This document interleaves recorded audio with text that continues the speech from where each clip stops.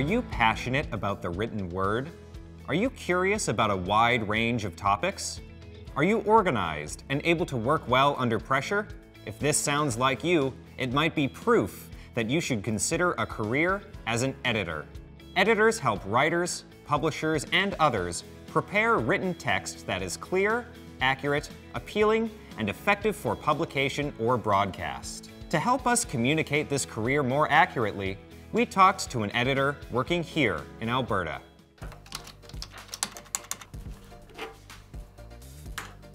Hi, my name is Rebecca and I'm an editor. So the different kinds of editors are book editors, newspaper editors, magazine editors, freelance editors, online editors, broadcast editors, and technical editors. An editor might work in book publishing, in a newspaper, for a magazine, for different companies and organizations who need editing on their product, their promotional materials, their website, anything that they produce. I've been very lucky to have worked in many aspects of journalism. I've been a sports editor and a news editor, a freelance editor. I've written for many different publications. I think what really sparked my interest in editing is really getting to the root of a problem. And so I like all of the digging that's required, all of the research, all of the interviews. Everyone you talk to has a story to tell, and you can learn something new from each person. A day in the life of an editor is never really the same, and it depends which publication you're working for. I would start my day with my to-do list and see what are the upcoming articles I need for the next publication. And then I'd reach out to my writers and assign each one. And in the meantime, it's planning the layout of the newspaper or the magazine. When articles and stories come back, the first thing I do is a quick read through. And that's just to make sure that the piece makes sense and to see if anything needs a changed spelling. Then I wait a little bit and I read through it again to see if it's engaging and if it makes sense and if any key questions haven't been answered. And if not, I will send it back to the writer and have them answer those questions and fill in the blanks. As an editor, you might be working a lot on your own, but you also have to know how to collaborate with a team and give guidance to your writers. Ella's got all her news pieces done. A part of the job of being an editor is also doing layout of the magazine or newspaper.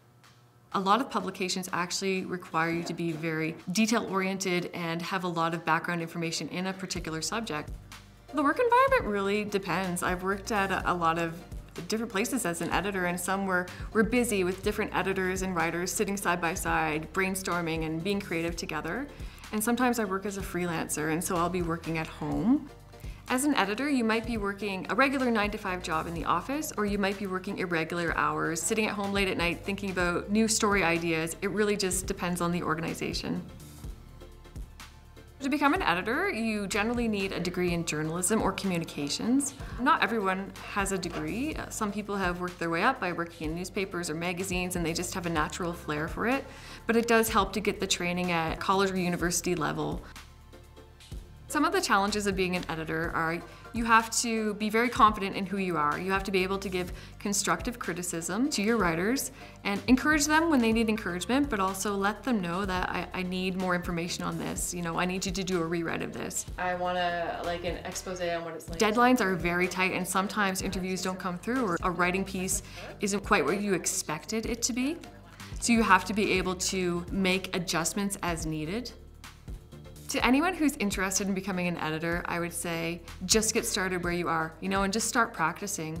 Go through magazines and newspapers and mark them up and see, is this how I would have told this story? Also practice your writing. To be a good editor, you have to know how to write. Good editors are tactful, with the ability to provide effective critiques and think creatively. They have strong writing, decision-making, and leadership skills, and enjoy planning and coordinating the work of others. If all this copies your style, why not book yourself some time to read up on this fulfilling career? Get the exclusive and fact-check this occupation, including training requirements and salary ranges, in the occupational profile on the ALICE website. While you're there, review some related occupations, including creative writer, critic, and instructional designer. Explore the possibilities. Go to alice.alberta.ca.